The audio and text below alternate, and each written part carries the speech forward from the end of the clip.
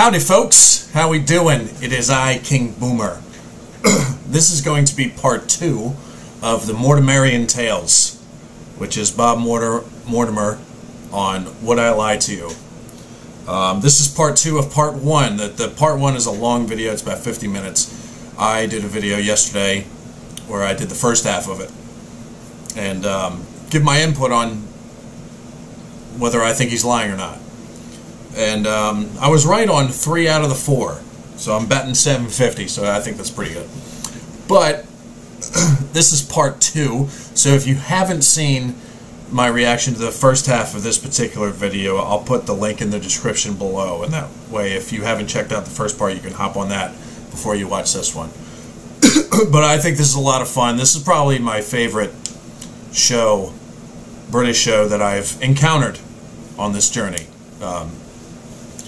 Because it's hello, because it's I feel invested in every story that's told. So let's check it out. Let's see how goofy Bob Mortimer's stories get this time around. And here we go. For 5 days I pushed my cat around in a pram because it had sprained 3 of its ankles. David's team. Okay, the 2 key questions. Okay. I think he's telling the truth because in the video before, I found out that he has a cat. He might have multiple cats. So this seems plausible to me so far, but let's see how this pans out with the panel. Here. How did it sprain 3 of its ankles, and why was it necessary for it to be so mobile during its recovery period? Okay, I'll address those. One of my children, my eldest boy, didn't throw a tyre at it, but threw a car tyre, yeah, and it hit the cat. He threw the tyre recreationally, and the cat got in the way. How did one ankle survive? Luckily, he was scratching his head at the time. Okay, so the tyre that was a good one from Lee Mack, 75% of the cat's ankles are... That was a good comeback. Did you say sprained? Well, they were bruised, and we were told that he mustn't walk. So you were told he mustn't walk, but he needed still to travel.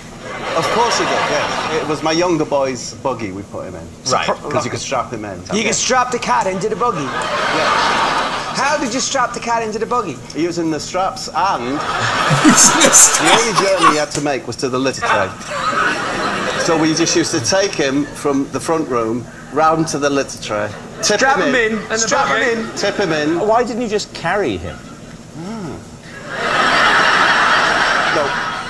Because he had these bandages round his legs, but he would insist on trying to walk, which we knew would make his ankles worse. You couldn't stop him walking, but he would consent to be strapped into a buggy. It's not really. It's not. When it comes to pets, it's not really a matter of consent, David. Never use the phrase, when it comes to pets, it's not a matter of consent. You can get into all sorts of problems with that one. Tell us more about this cat. What was its name? Its name was Goodmonson. It was a... What? Never ask Bob the name of anything. We killed me on that. We learned nothing. His name's Goodmonson. Goodmonson. Monson as in the word monsoon, No, with an O missing. Yes. Right. Goodmonson. His name's Goodmonson. He's a tabby oriental. Why Goodmonson, Bob? Why? My youngest son named him Goodmonson. All right, David, what are you thinking? What do you... Oh my God, Lee Mack is killing me on this, his reactions to the stories. But Bob Mortimer is one strange human being, I gotta say. I love the dude though. Why, he's lying. I think he's telling the truth. Yep, lying. You think he's a... Well, this is a superb moment. Unanimity from the team, so let's say... Saying it's a lie. We'll say I think it's a lie. truth. Bob Goodmonson, truth or lie? I am telling a lie. Oh! Damn! Okay. I'm gonna start marking these down. So, let's get this out. Okay. Win, loss. So, 3 tick marks for wins, 2 for losses. Okay. Man, I was like 100% confident that was true. Guess not. As a teenager, I used to terrorise my neighbourhood with a game I invented called Theft and Shrubbery. What were the rules of theft and shrubbery? Can I first of all say my memories of this are a bit sketchy? Always handy for this game. Yeah. I'm an older gentleman. They're more like just fingerprints on an abandoned handrail. Even while you poetically describe the aging process, another part of your brain is inventing the rules of a fiction. It's Theft and Shrubbery. Yeah. It's a game that I played in my youth, in my teens, on the Lakes estate in Middlesbrough. I would probably be 14 or 15. I hope that's all the information you need. No, it's not.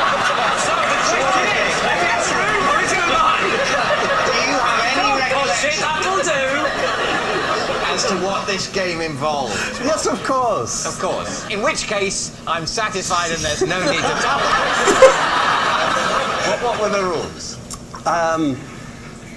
There would have to be a gang of you. I would usually be with Staver and Bagger.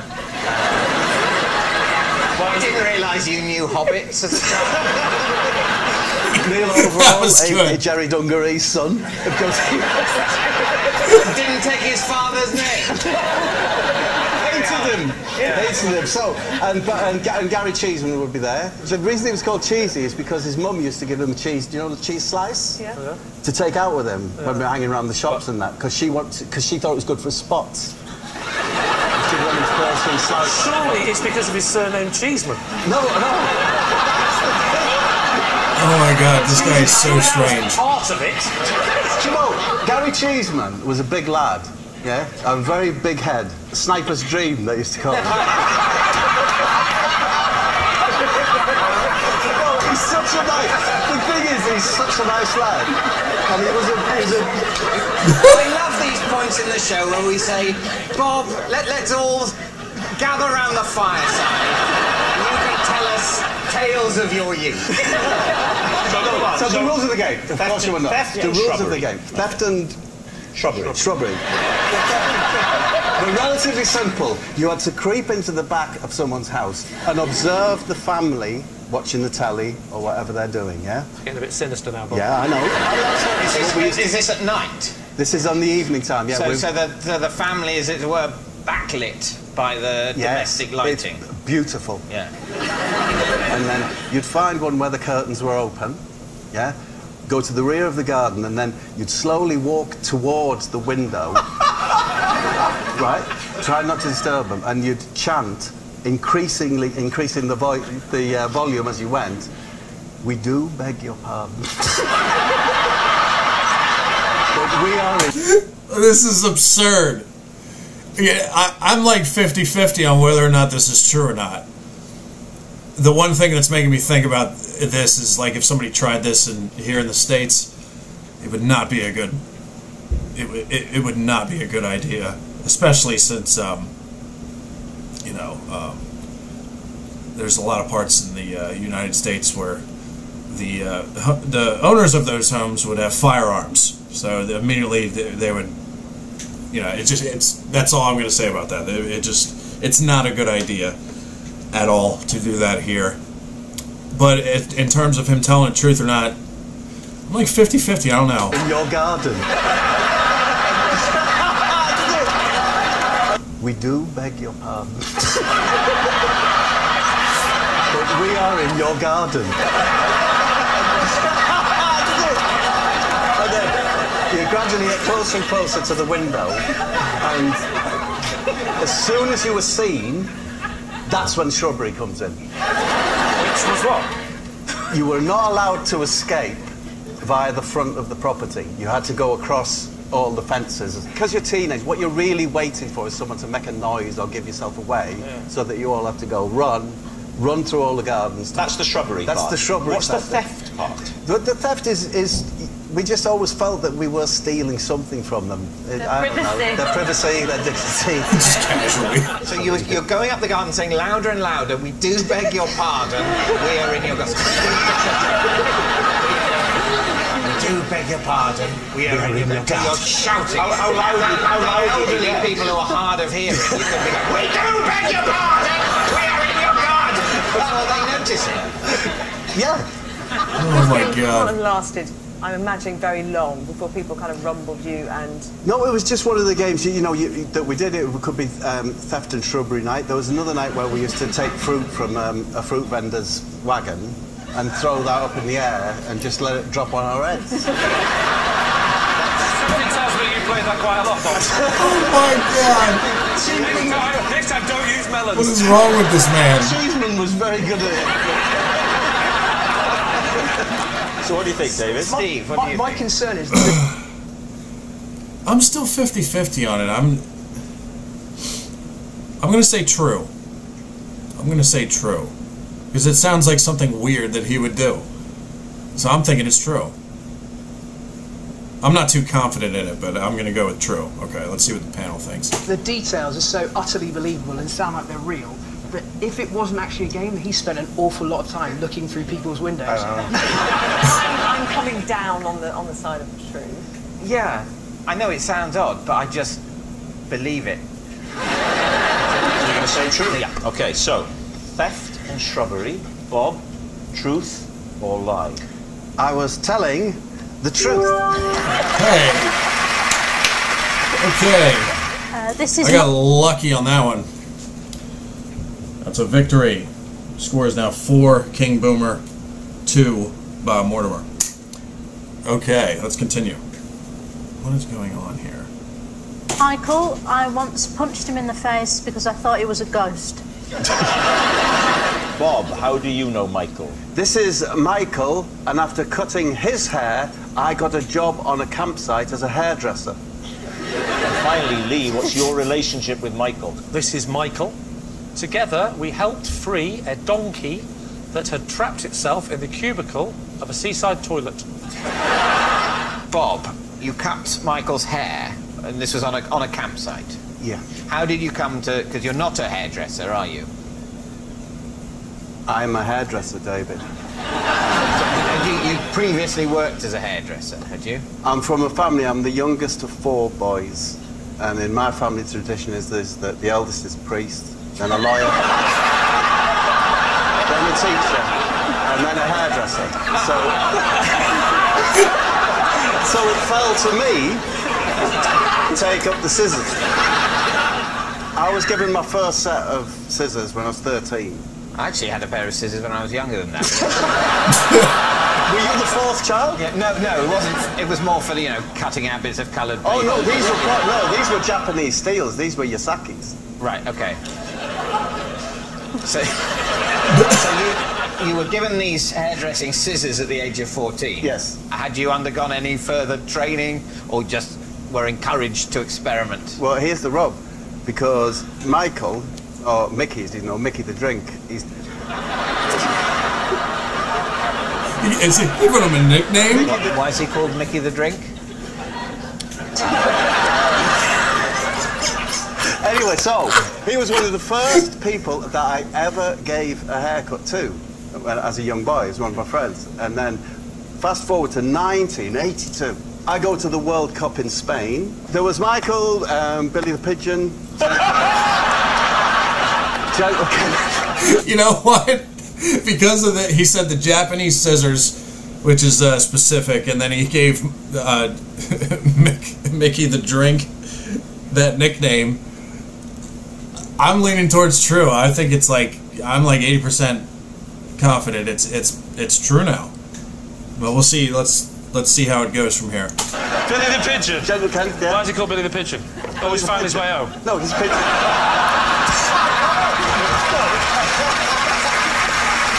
Oh, this is so much fun. He had a fat chest. We all went to Spain. We were on the campsite for the England fans. I, as always, gave Mickey his haircut, and the one-man army from Nottingham, the Nottingham Forest fan, caused all the trouble out there. He demanded that he had a haircut. What trouble did he cause out there? Well, for example, he rushed to the cafe that we're in and threw a coin like that. Could have damaged anyone. Luckily, it went straight in the slot machine and won the jackpot. What? Get it out of here. I just got on it. It was really rather simple story. So I cut Mickey's hair. I'd done since he was 13. Yeah, So you'd cut his hair regularly. You first did when he was 13. When he was and 13, you were one of his, the first people you were his hairdresser. regular hairdresser. No, that would be a lie, but I would always cut Mickey's hair. I was seen doing this, and before you knew it, over the course looks of the like next he's 10 about to days, die laughing. I probably did 50 to 60 haircuts. And were you paid for these haircuts? I probably was, but in kind. Right. Oh, Because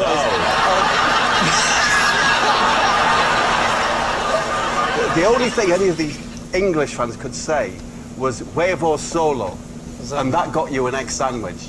And I seem to remember that people, because I was cutting hair, it was always in the morning, that someone would bring me, oh, mate, you're busy cutting hair, you have a huevo solo. So you paid in egg sandwiches? I think maybe I was. And you did 50 haircuts over what, how many days? I think it was probably 8 days. So you're having 50 egg sandwiches over 8 days. I mean, I'm interested in the haircuts themselves. Yeah. Was there a signature style? It was the early 80s. Were there mullets going on? I mean, what was the look? It was a feathered look. I was expert. It was That's called, true. where That's a I'm good from, question. It's called the foffer. You'll probably think of it like Rod Stewart. Oh, it's a lovely look. Layered at the bottom. Yes. Yeah. Do you still cut hair now? Oh, not so much now, Rob. To be honest with you, I can't do the new cuts. What? Did you hear that? I can't do the new cuts. We need an answer. Okay, I'm still going to go with true. It kind of wavered a little bit for me, but I still think it's more true than false. So I'm going to go with true. Mickey the Drink. I love that. So David's team. Is Michael Diane's ghostly guy, Bob's campsite client, or Lee's donkey do-gooder? Well, what do you think? See, when I heard Diane's story, I thought that was a lie, and then I heard Bob's story, and, Lee's story, and then suddenly Diane's story seems a little bit more real. I think it's Bob. I think giving your man a haircut is the truth. 50 haircuts in a week, paid in egg sandwiches. I don't know that you can do that hairstyle with one pair of scissors. I'm from a family of hairdressers, and I just don't think you can do Rod Stewart. Family of hairdressers. Scissors, Did you have more than one pair of scissors with you? No, well, my response to that, Nadia, is a family of not very good hairdressers. Two sets of scissors? He looks round about Bob's age. And Bob's haircut? Yeah. Can I just say, one final chance, he looks to me like a man who hangs round gentlemen's toilets.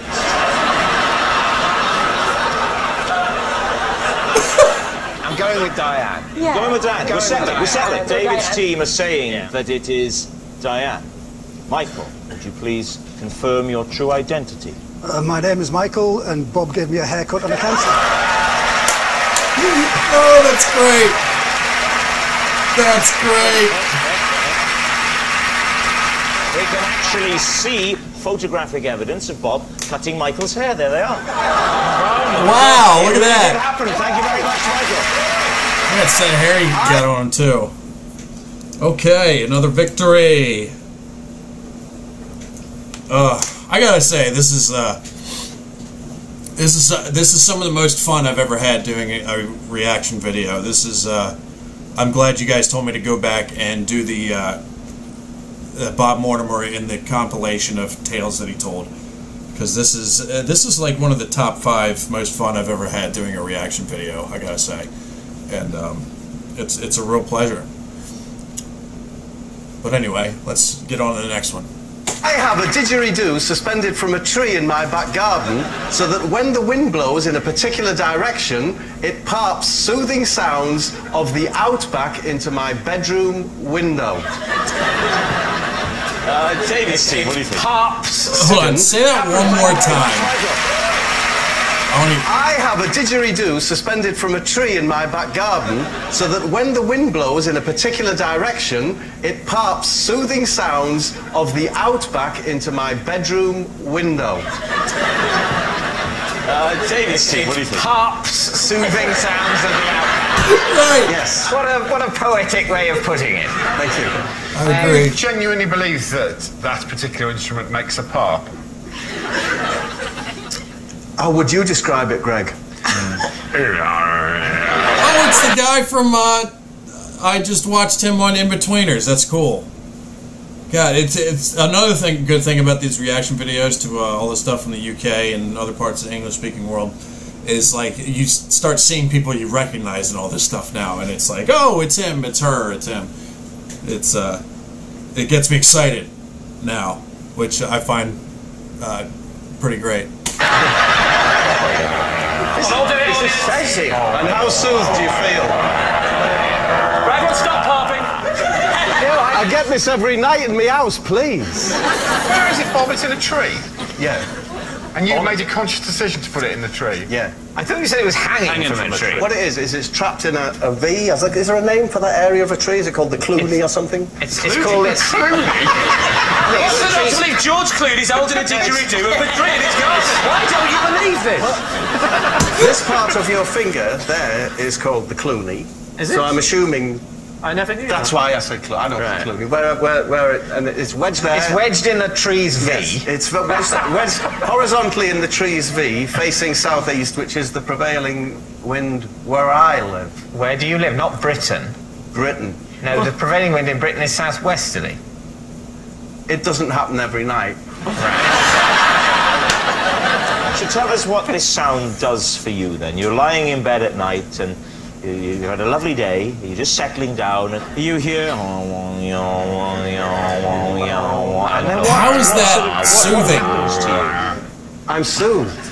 How? The mind is soothed. You know, you get things that will do the same thing to, say, your throat. Yes.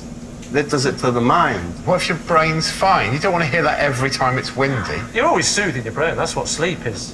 Hence the success of the pillow. Yeah. Can I just say though, Bob, I've been led to believe by out-of-work hippies over the years that the didgeridoo is an incredibly difficult instrument to play, and yet it would appear that all one has to do is to pass air through it. No, well, you have to position it correctly, just as you would have to over your mouth. I've done that by utilising the Clooney. The tree. You're using the Clooney of the tree as human lips. Even to get any kind of noise that a didgeridoo, the Clooney, which doesn't exist, on Bob's tree, would have to be flesh-like, because an Aboriginal doesn't just go because it's not just wind, they use their lips. Very good point. Very good point. Very good point. Just coming up this time of year, I admit it's a lot better. In fact, I have a wisteria that grows through the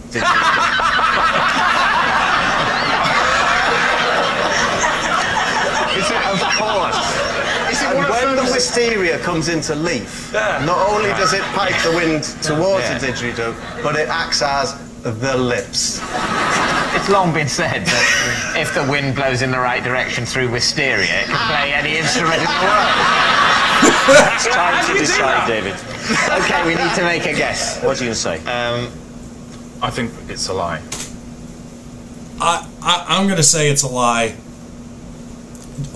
Just on the fact that, well, not fact, it's opinion, but I think it would be a vast majority opinion that noise, or whatever, you know, that thing does, that Outback sound that's iconic.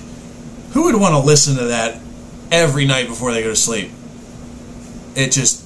I mean, I can't wrap my head around how anybody would want to listen to that. I would not be able to sleep at all. And I think a lot of people would not be able to sleep at all if that was going on. So based on that, I'm going to say it's a lie. Although I'm scared it's going to be true because Bob's such a weird creature, man. But I'm saying a lie. Of course it's a lie. We think it's a lie. I think it's a lie. Well, Bob, were you telling the truth or were you telling a lie? I was lying. Okay, yeah.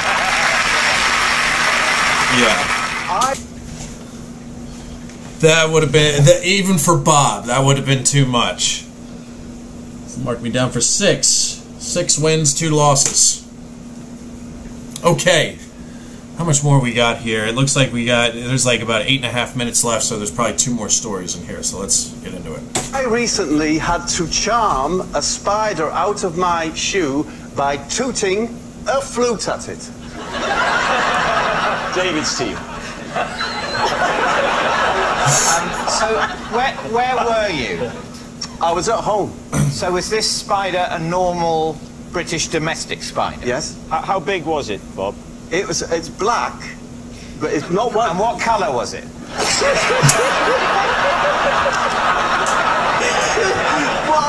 It's not the ones that have got a little body and big long legs. Sorry, it wasn't the type with a small body and long legs. No. What type was it? Well, you can work the rest out yourself, surely.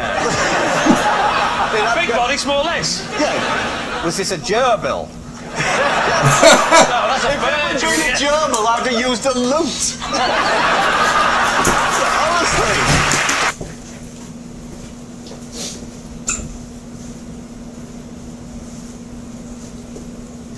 Oh God, I almost died. Oh, that was the worst moment ever. To catch a drink out of the water bottle. Oh my God. No, I just had to clean it up too. Well, that's gonna make it into the video, folks. Holy crap. Oh. Oh my God. That caught me way off guard. I would have used the lute. Okay. Was this a gerbil? No, that's a bird. Doing a gerbil, I'd have used a lute. Honestly. Oh my God. It's actually just a very everyday situation. My wife doesn't like spiders, very scared of them, and it's kind of my job to get rid of spiders. I don't like them either. I'm not going to use my hands or whatever. No, you wouldn't. Can you mime the blow moment? Don't fall for this. Sorry? He gets me with this every week. Don't fall for it, Bob. I've got just the thing for you if you haven't got a flute. Close your eyes. Don't fall for it. Do not fall for it. Did you blow it into the shoe? Yes, I blew down the flute to bring it out into the heel area. These were a kind of snakeskin elastic slipper. Yeah. I brought up just under the windowsill, above where the cat litter is. Yeah. I put them there because I wanted to get that height, and it didn't come out. You I moved tapped it. Yes, you moved the slipper with the spider in it. I moved it facing the cupboard where I keep the plates. There's got, I mean, it's got little holes in it, and the spider emerged. So the spider emerged, but didn't leave the shoe or slipper? No, didn't leave the slipper. Didn't no, leave the slipper. Just... I had a look around. And went back in. Well, so you were no better off, were Great you? imitation. Well, I didn't feel like I was better off, but at least I'd found out that we owned a flute as a family. If I was scared of spiders, I wouldn't go anywhere near that slipper. I'd just leave it. I would just. I'm not that scared. Are you not? Scale of 1 to 10. I'm ginger about them. Okay. Yeah. Ginger. Is that right? Is that a word? It is, yeah, That's a word. Yeah. It is a word, yeah. What's the correct word in that situation? It's like you pick something up gingerly. It's not. It doesn't just mean the flavour ginger. A ginger nut is not just a biscuit. It could be a tentative testicle.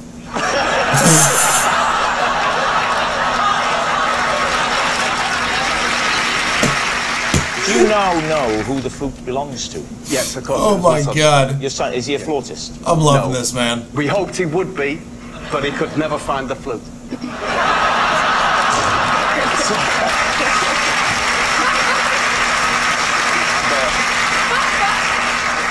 Well, what are you thinking? Well, what I'm confused by is... I think he's telling the truth based on my fear of spiders too. I do not like spiders at all. In fact, little insider information on me and the Queen, she actually wants to get a tarantula, a pet tarantula. And, you know, I haven't really protested. We're still thinking about it, but she wants, like, my approval, and it's not really an approval. I'm just saying, like, you know, it's your responsibility for this tarantula, because, you know, I don't want to touch the thing. Especially, you have these tarantulas, oh my God, dude, they're freaking huge and terrifying. But I don't touch spiders at all, and this seems plausible to me in a way, so I'm going to go with it's true. Is that if you fear spiders, I do, and you believe that there's a spider in this shoe, I think you would be afraid to move the shoe. Not at all. I also think you would have worried about, as you go to take the breath to blow it, you accidentally breathe in. Yeah. Yeah. I thought of that too. I don't have to breathe in to breathe out.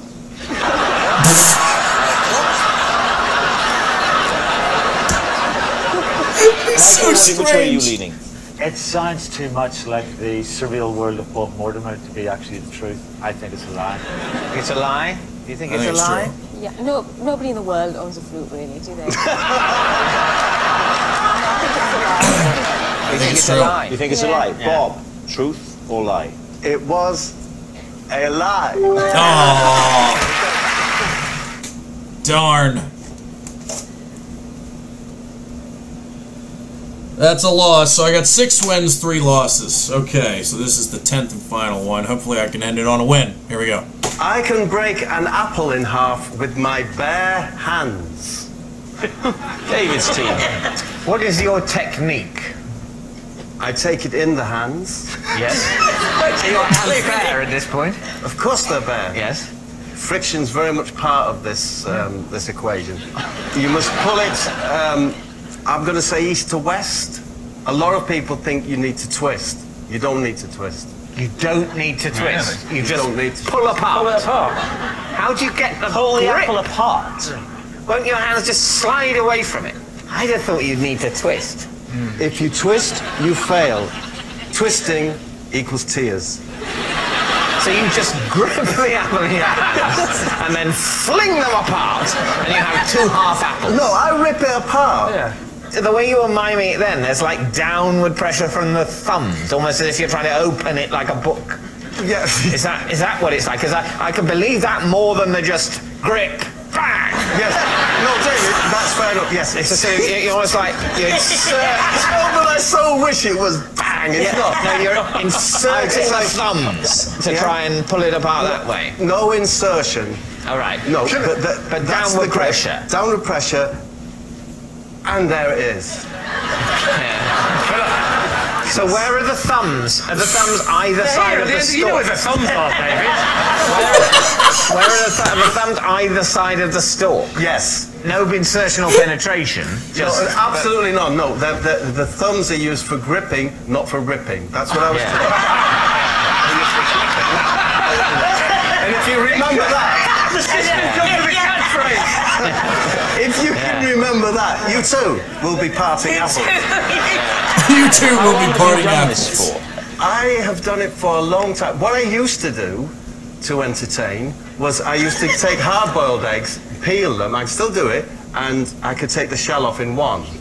And you actually peel the membrane rather than trying to... Don't be all rough-handed and don't, you know, take your time. Off it comes bang. And when did you... That's the correct way to present. With an apple, it's this. When did you first discover that you could do the apple? How did it come about? How did it come to be? I can't remember the first time I did it. I can remember the feeling.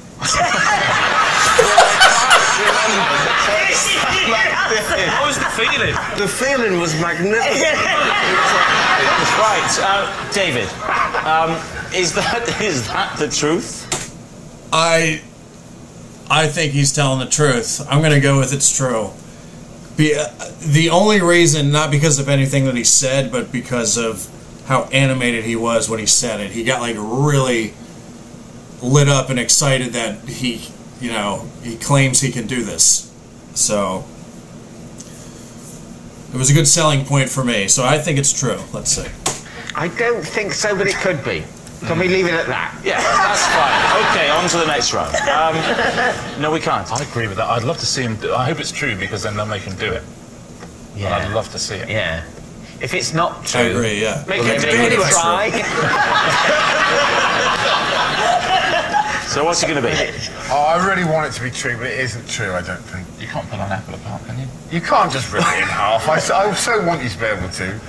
If you and I can't, sure. And I can't. I've never tried. Have you ever tried? If I had an apple here, and I can have a few But I think goes. if those two can't do it, David, with the most respect, it's highly unlikely you're going to pull it off. Tremendously, frighteningly strong hands, as I found out to my own cost.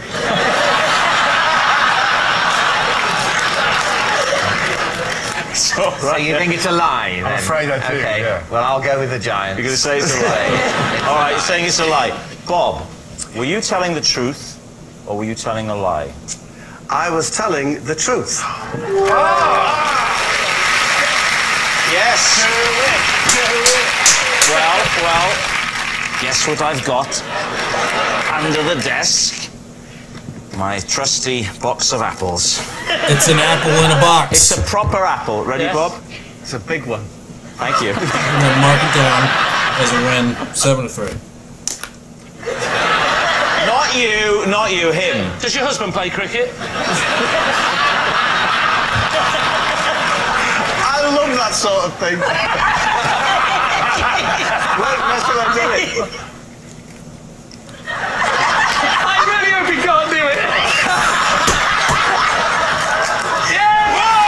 Oh, look at that! Wow, that was awesome. That was awesome.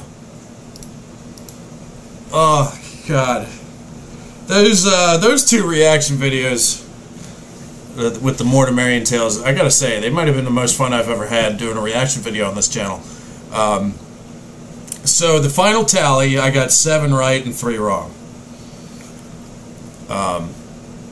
But after watching the complete part 1 of the Mortimerian tales,